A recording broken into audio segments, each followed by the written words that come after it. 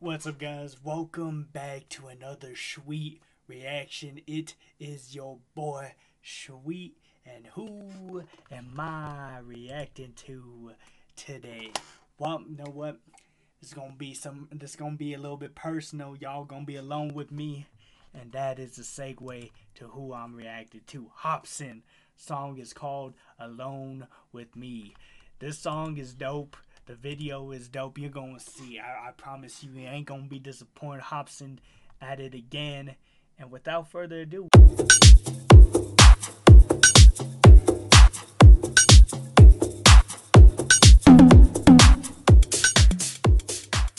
we gonna jump into this one, y'all. It is Hopsin, "Alone with Me."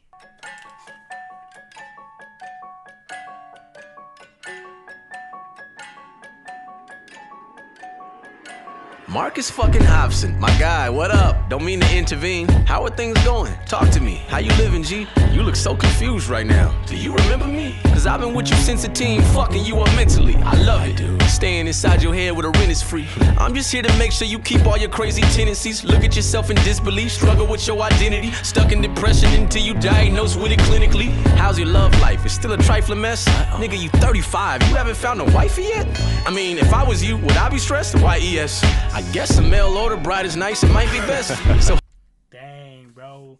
Hopsin taking some shots at himself, bro. He's got some internal struggles on that one. How did you manage to get rich yet be so empty? Constantly stuck in a deep old frenzy. Maybe your ego ain't eco-friendly. Bro, you got a life that we don't envy. And I bet suicide must be so tempting. Do it. Wait, hold up. Damn. Fuck's wrong with me? I can't leave me alone with me. I'm like, who is this nigga? Why do I fear him? It couldn't be clearer. The man inside the mirror. Wait, hold up. Shit.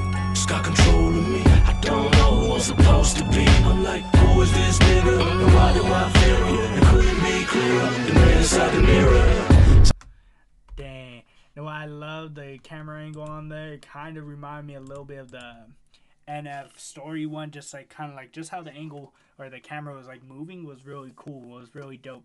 Just kind of like this, like it's kind of like this inner self of him, and kind of like that devil on the shoulder. He's just like popping. He's like, it's like he's telling him all these things that he don't want to hear, just to break, bro.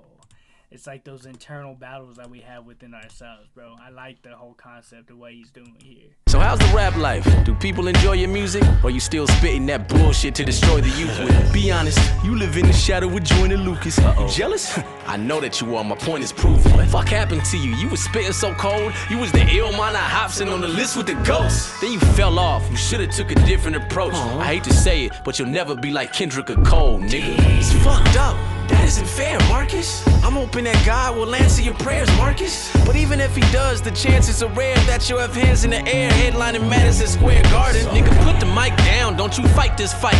Cause you the corny rapper only weird white kids like. So every time the blogs post you, the comments gon' roast you. I would rather be dead than be caught living in your shoes. Wait, hold up. I'm tripping. Fuck's wrong with me? I can't leave me alone with me. I'm like, who is this nigga? Why do I fear him? It couldn't be clearer. The man inside the mirror.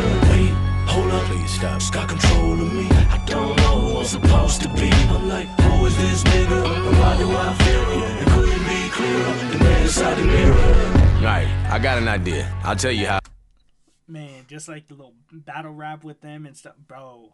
Just the whole concept of this thing is like on a whole other level, bro. How it works. It's gonna sound a little outrageous, but hear me out first. Turn your phone off for 2 weeks and start an outburst of worried family members, which leads to a local town search. And when they find you, you dead inside of your crib with a letter that says goodbye to your kid.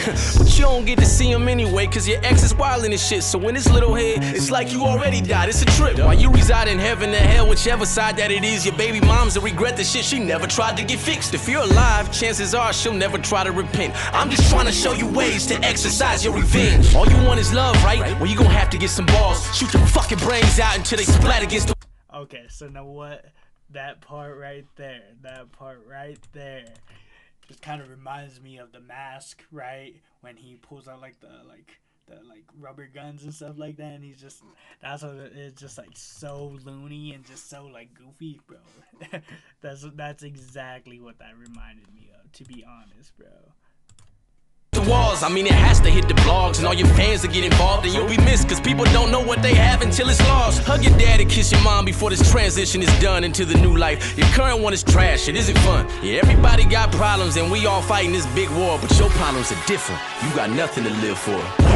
Hold up, oh no, fuck's wrong with me? I can't leave me alone with me. I'm like, who is this nigga?